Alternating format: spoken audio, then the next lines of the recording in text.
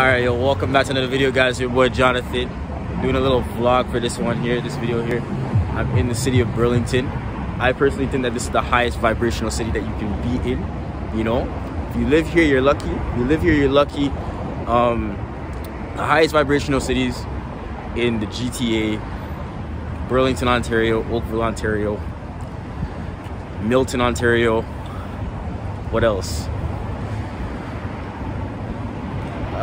Mississauga's up there, and then the rest of them are kind of just weary. And then, you know, Brampton, it goes Brampton, then it goes Scarborough, then it goes low from there. But you know, those are the cities, the highest vibrational cities. But in this video today, I want to talk to you guys about how to better your mental health, how to feel a lot better in your life. You know, a lot of people have suffered from like depression and anxiety. They suffer from a lot of negativity. You know, I used to suffer from a lot of trauma, negativity, bullshit when I was growing up. And you know, the reason why I made these videos is to help people to not suffer from those things, to actually elevate themselves out of the depression that they're feeling. So I want to talk about 3 things. It's going to be a quick short vlog video that you guys can do to raise your vibrational frequency, to get out of depression and to get out of the negative emotions that you're feeling. So the first thing you guys want to do is meditation. Meditation is going to allow you guys to get present to the moment. It's going to allow you guys to be able to come at peace within yourself, and it's going to allow you to raise your dopamine and serotonin in your brain. So these things like dopamine and serotonin, like if you don't have enough running in your brain, you're going to be suffering from a lot of depression, negativity. You're not going to have very good social skills, and you're going to be very in your head, and you're not going to have those euphoric moments.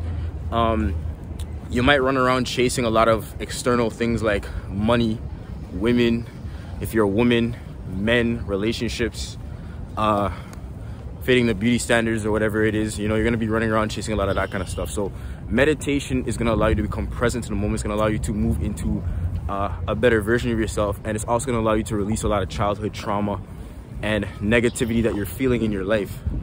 So meditation is the first one. So yeah. So the next thing you guys want to do is releasing childhood trauma. You know, a lot of us from childhood, we suffer from a lot of trauma in our lives. And this trauma makes us, it gives you a weird off kind of vibe. And it can make you resonate with people, places, and things that will further mess up yourself, make you more depressed, or further make you more into the state that you're currently already in. So a lot of times when we suffer from a lot of trauma and negativity,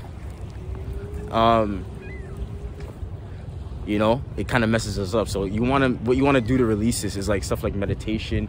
You got release practices and much more. You want to be able to move more into that, and as you can begin to release that and let go of the trauma that you felt in your past, you can begin to feel happier. You can begin to feel more of that serotonin, that dopamine, and much more. So yeah. And now the last thing, the number 3 thing.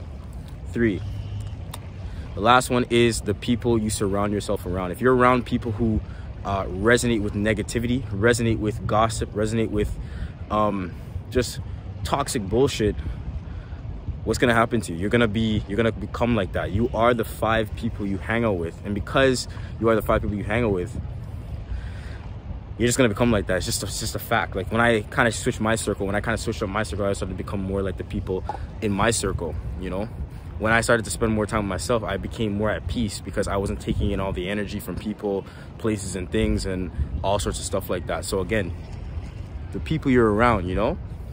If you're around a bunch of people who love being present in the moment, who love to live life, who love to just explore and just love life, you're gonna love life. But if you're around people who are negative and who resonate with just drama, like all these shows, you ever see The Ultimatum? Like, it's a good show.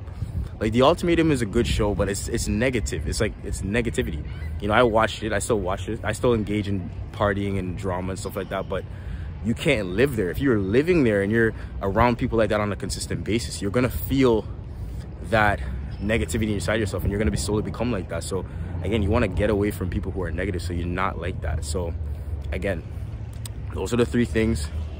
I hope you guys enjoyed the video for today. I hope you guys see the value the video has to offer, and tune in for more videos to come. Thank you guys so much for watching.